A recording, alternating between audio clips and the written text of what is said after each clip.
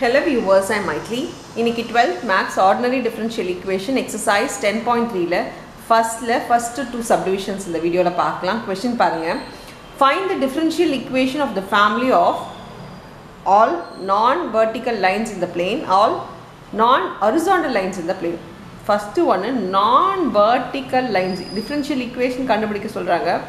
Non-vertical lines na vertical இல்லாத lines. Vertical ன்றது ஸ்ட்ரைட்டாக இருக்கிற இந்த லைன் தான் வெர்டிக்கல். அப்போ வெர்டிக்கல் இல்லாத லைன்ஸ்லாம் ஹாரிசான்டல் லைன்ஸ்னு எடுக்கலாம் இல்லையா? சாதாரணமாக ஒரு லைனோட ஈக்குவேஷன் பார்த்தீங்கன்னா y is equal to mx plus c. இந்த ஹாரிசான்டல் லைன்ஸை பற்றி நம்மளுக்கு என்ன தெரியும்னா ஸ்லோப் வந்து 0ன்னு தெரியும்.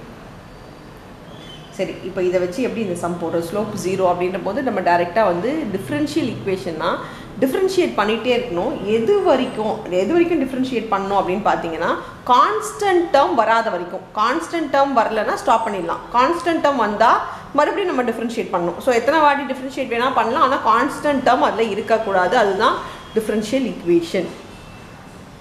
சரி, இதை நம்ம டிஃப்ரென்ஷியேட் பண்ணால் dy by dx ஆகிடுமா? dx is equal to இது mx வந்து mன்னு ஆகிடும். c வந்து கான்ஸ்டன்ட் டேர்ம். ஸோ c வந்து நம்மளுக்கு என்ன ஆகிடும்னா 0 ஆகிடும்.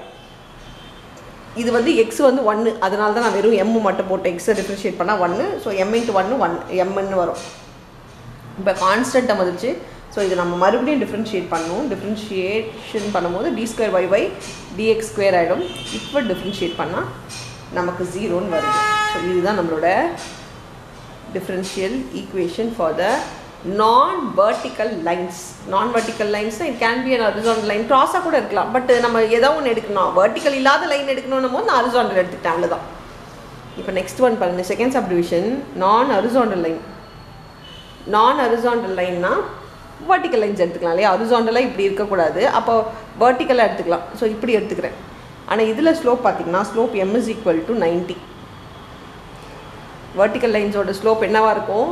எக்ஸ் ஆக்சிஸ்க்கு 90 டிகிரியில் இருக்கும். அதனால் வந்து இது m is equal to 90 எடுத்துக்கலாம். ஸோ சேம் ஈக்குவேஷன் தான், எல்லாமே லைனுக்கு ஒரே ஈக்குவேஷன் தான், ப்ளஸ் சி. ஸோ அதே மாதிரி தான் டிஃப்ரென்ஷியல் ஈக்குவேஷன்னா நம்மளுக்கு கான்ஸ்டன்ட் டேர்ம் வராத வரைக்கும் டிஃப்ரென்ஷியேட் பண்ணணும். அப்படி இதை டிஃப்ரென்ஷியேட் பண்ணால் dy by dx is equal to இங்கேயும் மறுபடியும் mன்னு ஆகும். எம்மை பற்றி நம்மளுக்கு என்ன தெரியும்னா m வந்து 90 டிகிரி அப்படின்னா வந்து tan θ. இது வந்து நாட் டிஃபைன்ட்னா 1/0. m வந்து ஸ்லோப் இல்லையா? m ஸ்லோப்புன்றது tan θன்னு வரும். நம்ம ஃபார்முலா தெரியும், m is equal to tan θன்னு.